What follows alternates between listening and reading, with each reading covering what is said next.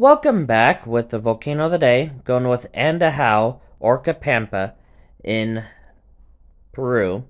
Cinder cones, 15,463 foot elevation, is dormant.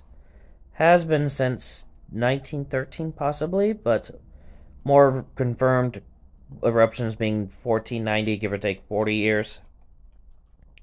So here we go, Strombolian and effusive activity is what it's known for. The Andahau Orca Pampa volcanic field is a 50 by 30 kilometer large field of monogenetic vents in the Andahau Valley area, 20 kilometers northeast of Nevados de Coropuna stratovolcano. It is known locally as the Valley of the Volcanoes. The field contains scoria cones and lava flows, some of which are very young and from historic eruptions.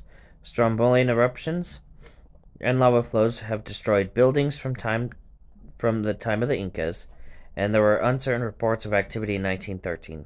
Lava flows have repeatedly dammed the Rio Andagua Valley, which modified the local topography. More info, if at all possible, links will be in the discussion box below nonetheless.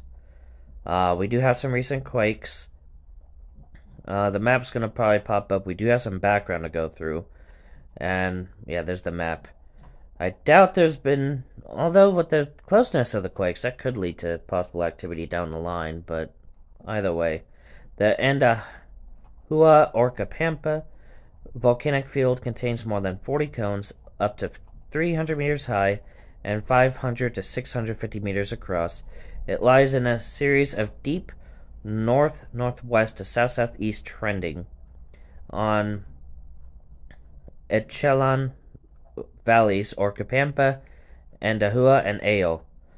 It belongs to the magmatic arc of the Western Cordillera, which produces andesitic to dacitic volcanoes built on 60 to 80 meter thick continental crust, and is located about 120 to 130 kilometers above the Wadati Benioff zone. No satellite imagery and no recent news.